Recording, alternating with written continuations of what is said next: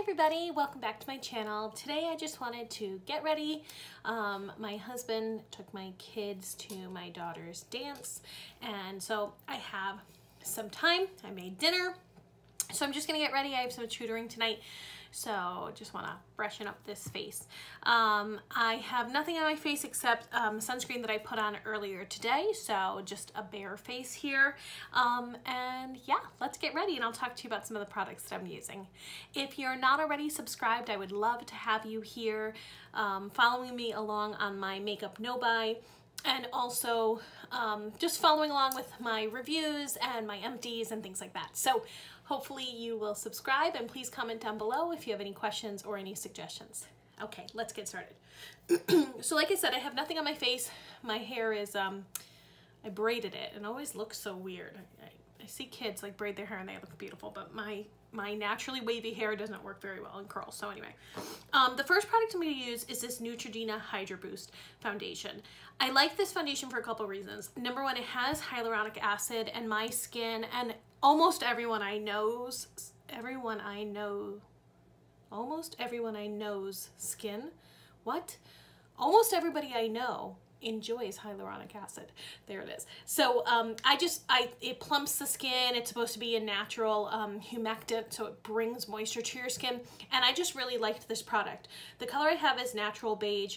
I think on my winter skin tone, which my face is pretty much the same color all year, it's just like my neck. On my winter skin, I think I used the color nude, but I got a little bit darker. It's still too light, but just bear with me. But I really like this. The negative is that it doesn't have SPF, but that's not really a negative for me because it reminds me that you need your separate SPF regardless, even if your product has SPF in it. So just kind of keep that in mind. So this one has the wand applicator. I really like wand applicators because I like rubbing it on my skin like this. Some people say that it's not sanitary, and I get that because I'm putting it on my face and then I'm putting it back in the bottle. But I guess what I want to say is these are my germs, so I'm fine with it. But here's the negative besides the SPF if you're a person that cares about that. Did you see how many times I've had to dip into this bottle? So the Doe Fit applicator applies some product, but not a lot. So just kind of keep that in mind. You just have to keep dipping. And I'm just going to use this fake Artiste brush. I got this in a BoxyCharm, like my first, oh, that was my bronzer. But anyway, my first I think BoxyCharm, and I have absolutely loved it. I'm sure the real Artiste brushes are beautiful, but I'm never gonna buy them. So I like this.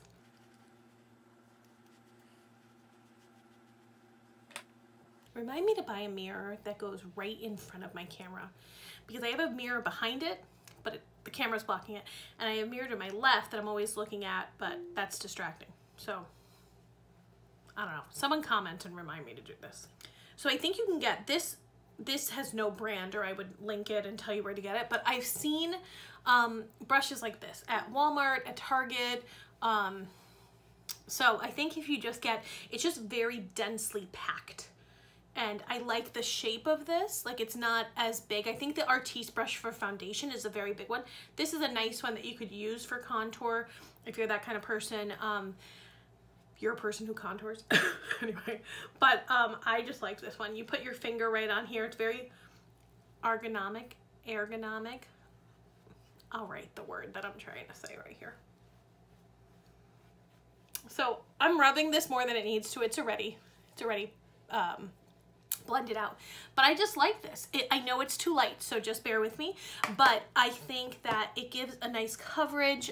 It's only a light to medium coverage, but it certainly makes me feel like more blended and more put together, and just evens out my skin tone. It's not full coverage.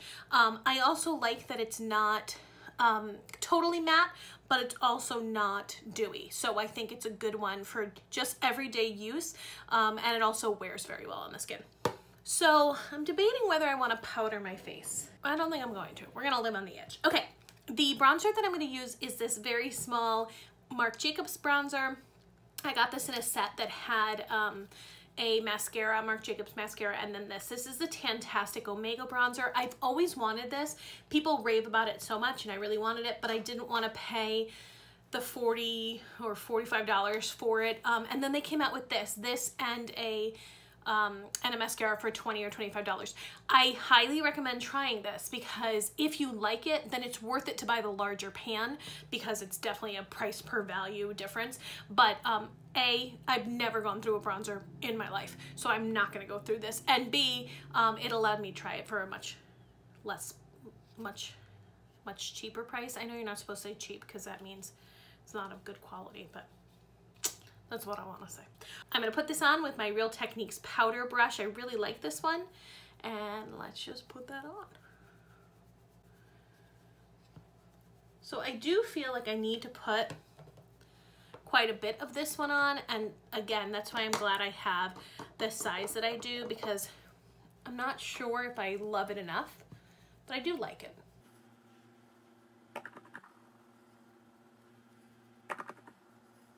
This is a bronzer that I feel like the brush makes a difference. So I used it with my e.l.f. Cosmetics complexion brush, this brush that I use a lot, and I didn't feel like it picked up the product too much. And even this one seems a little bit fluffy. So I'm gonna switch to this Real Techniques Instapop brush. I really like them. It's the Instapop face brush, and it has this angle to it. You can put it right in. So I'm going to use this bronzer with this one, and I think you're going to see a little bit more of a difference. If any of you have trouble with the butter bronzer showing up on your skin, the original bronze color was a little bit too light for me, and the minute I got this brush, it showed up on my skin. So I said this in a recent video, but the tools that you use can sometimes really impact the color payoff. I noticed that most specifically with eyeshadows, so a synthetic brush may work better than a natural hair brush, and I think you just try it and see which one works better. But I do think I can see this more with this brush versus the one that I had before. On another note completely, I'm debating growing my bangs out. So I've had bangs for a little over a year. I got them when I found out I had to get my gallbladder out, which that's just what I do. Find out you gotta get an organ removed, so cut bangs. And I've loved them, but now my hair is really long and I was starting to feel that they were not fitting, on top of the fact that I haven't gotten them trimmed in a while. So way down below, bangs or no bangs. Maybe I'll insert a picture right now of me with bangs and you can tell me what you think. All right, for the rest of my face products, I'm gonna use this very reflective and quite old Becca and Jaclyn Hill palette. I'm going to go into the middle blush, which is in the color Amaretto, and then I'm going to use the Champagne Pop, and I'm just using a Morphe brush to put this on with.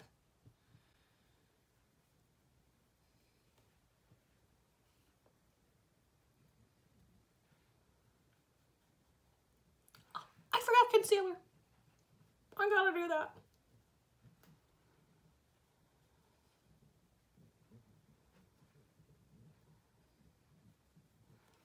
Well, this is gonna be very odd. I'm gonna use my Christopher Buckle brush for the highlight. Always tap off the powder, or else the powder will be on you. I'm a little on my nose. Okay. So I guess I should use some concealer. So I'm trying to use some products that I haven't used in a while, and make as much noise as possible. So this is the Milani Conceal and Perfect concealer. I feel like I don't know how I feel about this. So I feel like I don't know. I know that I don't know, that I think I need to take a nap.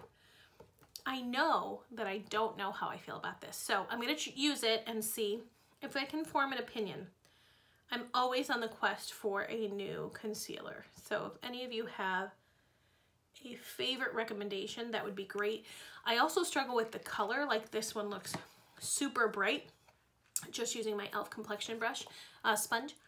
This one looks super bright, and if you get too bright of a concealer, it doesn't actually conceal, it just kind of brightens your under eye, and I need to conceal. It'd be great if it concealed and brightened.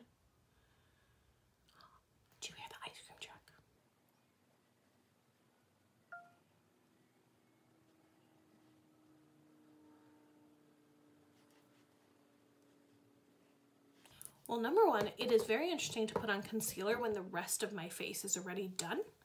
I'm finding it interesting. I'm going to use my Boot 7 Lift and Illuminate powder in light to set that. But if you can tell, it didn't cover that darkness. I don't know if the camera's going to pick it up, but I'm definitely brightened, but I'm not quite sure what I think about the coverage. So let me powder it and see. I wonder if with this concealer I should be using my, ooh, let's do it.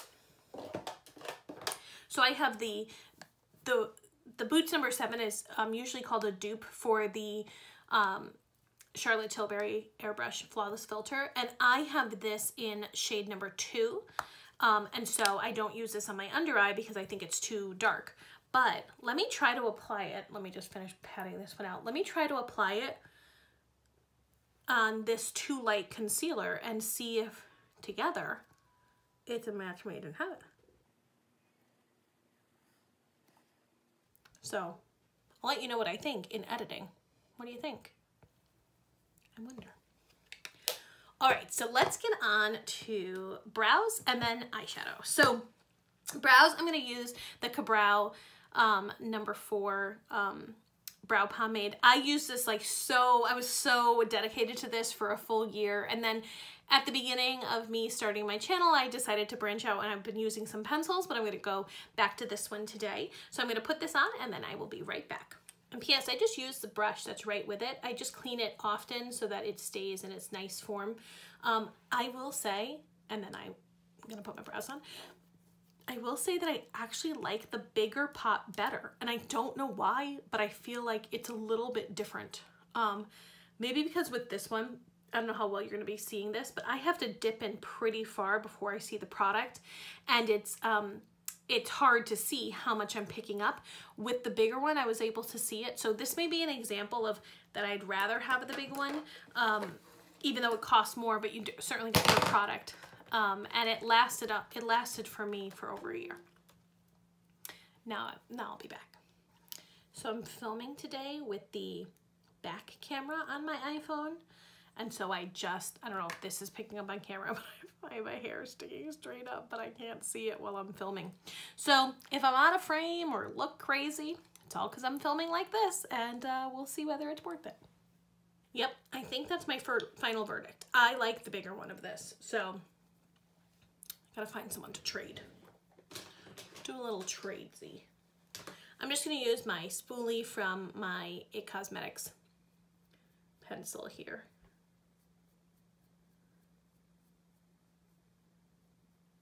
Okay, so far in the under eye, I am not noticing a difference, but what I am noticing is I don't love this concealer. Let me get a little bit closer. So I just think this isn't fully covering my dark circles. That's what I think. I mean, I want them to not exist. We'll see. All right, a little Milani primer on the eyelids. Always love this. I meant to say this is sometimes considered a dupe for the Smashbox primer, which I actually have. I like this one better. I think the Smashbox one is a little drier, and so I find that it skips a little bit on my lid, so I prefer this one. And it's significantly less money. This lasts me for well over a year, so don't put this in your panning project. You'll never finish. All right, so I really should put some product in my hair. Anyway, so today I'm using the Tribe palette by Juvia's Place. This is the one that people voted on as the next palette that I should be using. I did a really bright green look using the lime green, this bright green, and then this color, which is such an interesting shade. So it looks, you know, champagne in here or icy, but it has such a green shift. So let's see if you can fully see it on my hand. Do you see that? It's like a gold green shift. And so a lot of people, like even when I was looking at this, I was like, oh, I can make a super neutral look with this and this. This is gonna turn out green. It reminds me very much of the Mama Odie shade in the ColourPop, oh God, I think it's Midnight Masquerade palette. Very, very similar in color. But today I'm just gonna focus on the oranges and a little bit of this copper shade. But I've been really enjoying this. So let's get started. So I'm gonna use my Morphe E22. I just watched Emily Noel talk about Profusion brushes, and I'm definitely putting that on my wish list. The way she talks about those brushes reminds me of what I like about my brushes. So I'll actually link her video where she talks about that so you can check it out. But I'm gonna start with the color Ashanti right here, and I apologize in advance if I mess up any of these names. I do expect that I will. So I'm just gonna use this as a transition crease.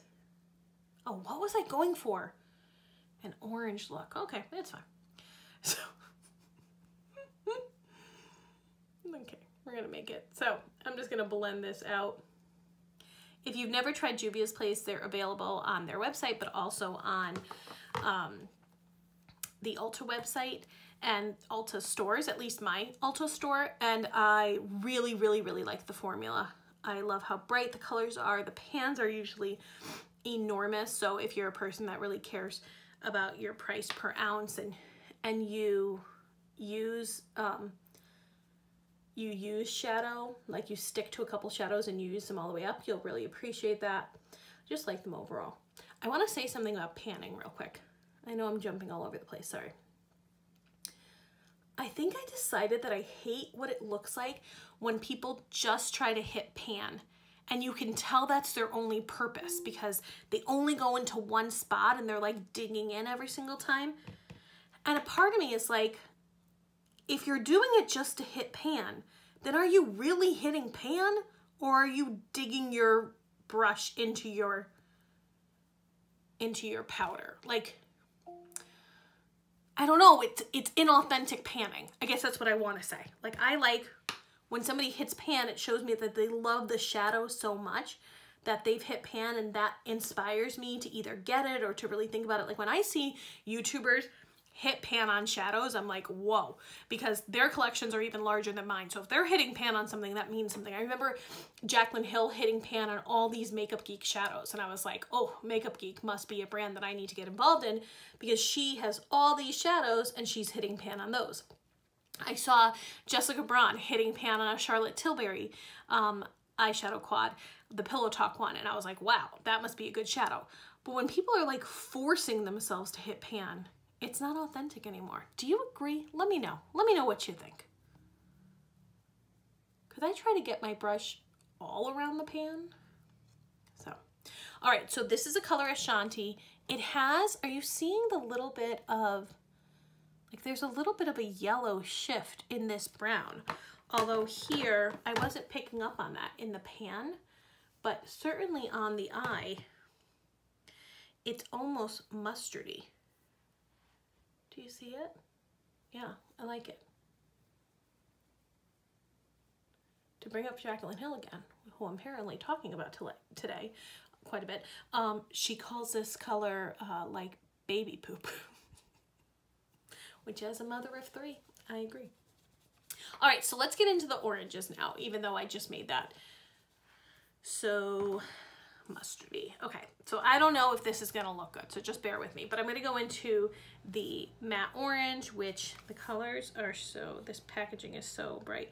Oromo, O-R-O-M-O, no, Oromo. I'm gonna use that same brush. I did wipe it off, and let's see, I do love orange. I love orange shirts. I love orange blush. I love, probably not orange lipstick though. Even orangey red lipstick, I don't love that much, but I do love orange. So mixed with that brown, look at what it's doing. It's making it even more yellow based. Well, isn't this a fun discovery?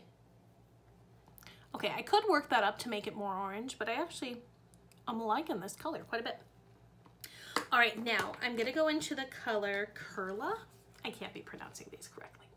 So this metallic orange, oop, I dipped into the teal, but this metallic orangey red color, look at that. That is some pigmentation. what I love about these shadows. Do you see how far I can go? I still have the color.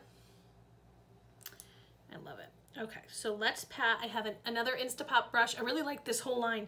I'm putting it on the Instapot brush, and then let's work that in the outer corner.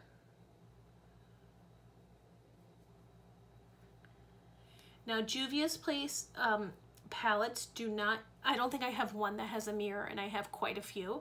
So if that's something that really bugs you, the price is so unbeatable though. So I would hope it's not something that's going to stop you from purchasing from this brand.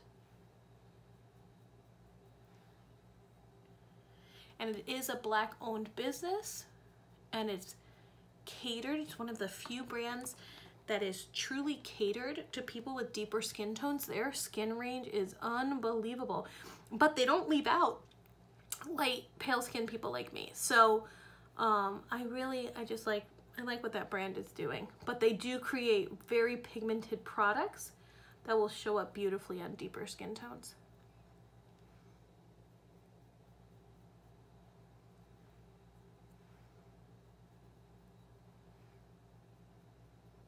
So I'm leaving that inner corner because I'm hoping to get the bronze in there. Let me just blend this a little bit.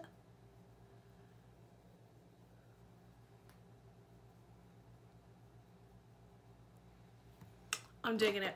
And that was, by the way, with a brush. Usually I put metallics on with my finger. Maybe I'll tap a little bit, but let me try the metallic.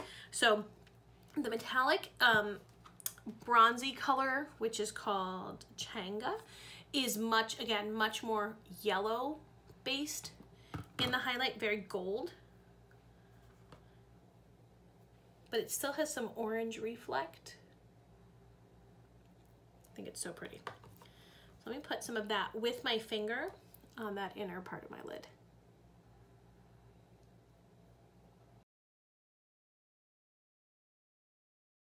Ooh, I will say sometimes it's very hard to blend shadows that have this duochrome, because when I'm putting it on, this side looks like I don't have enough product on because the light is hitting me really well over here.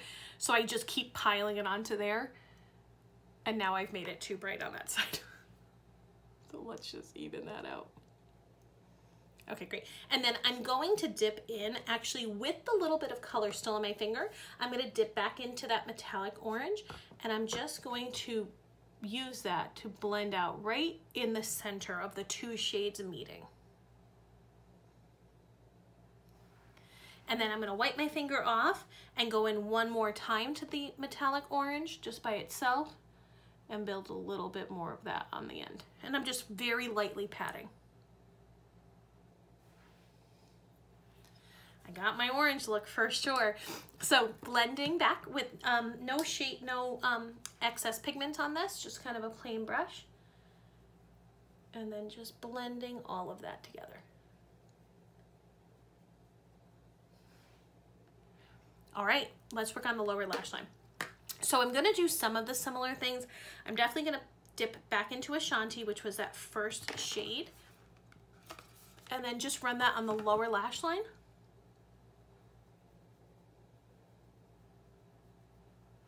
And then I'm gonna take, have I told you about this brush? This is from Primark.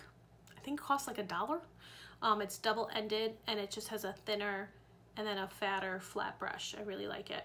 So I'm gonna use the thinner part, and I'm gonna go into, keep wondering, Curla. Tell me how to pronounce these if you know, please. And I'm gonna put that just in the bottom middle. And then I'm going to take that color Changa, and I'm going to put that all around the inner rim.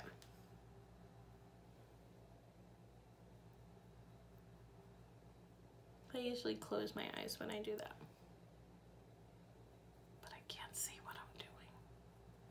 Have I told you I'm blind? I don't know if I'm legally blind, but I have like -7.5 in that eye and -6.5 in that eye and a horrible astigmatism. So I usually wear glasses or contacts, and if I didn't, I would not survive, literally. All right, so this is the eye look as it looks right now. I'm going to put some liner on, we'll go from there. Okay, so I'm probably going to use my all-time favorite eyeliner. If you haven't used the Mally eyeliners, I think they're phenomenal. She has some different types, like one of them is a retractable like this. I prefer her pencil ones that you have to sharpen.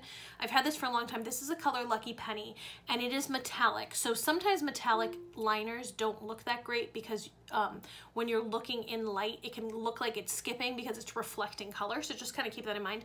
But I love this in the lower inner rim, which is where I want to put it.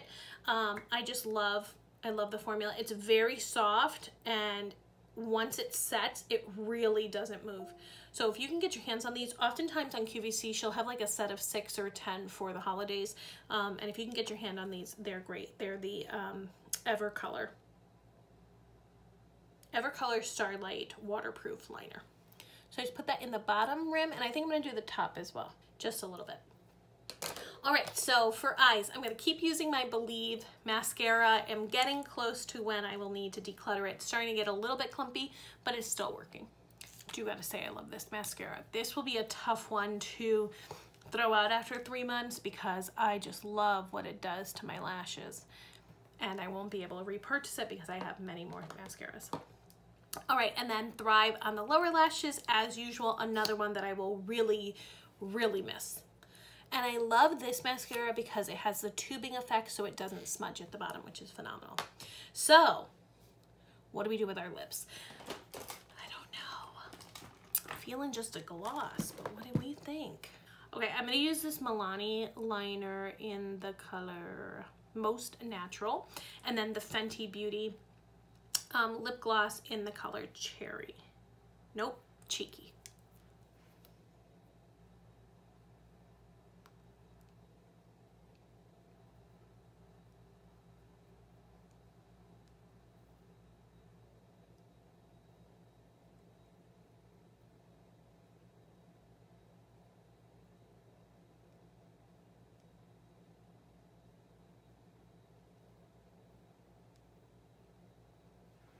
So this is what that liner looks like. And then a little bit of my favorite formula. Love this stuff. Do you like my hand?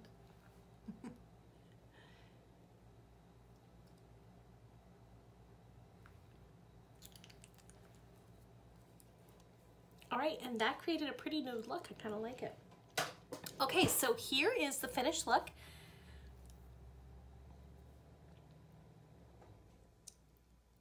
I hope you enjoyed getting ready with me. I hope you did get ready with me, and that you enjoyed the little bit of reviews that I was giving as I went. I usually am just chatting about random stuff, but I decided today to talk about the actual formulas that I was using. So again, if you haven't subscribed, I would love if you would. If you have any suggestions for video ideas, I would love to hear them, and I hope everyone has a wonderful day. See you soon. Bye-bye.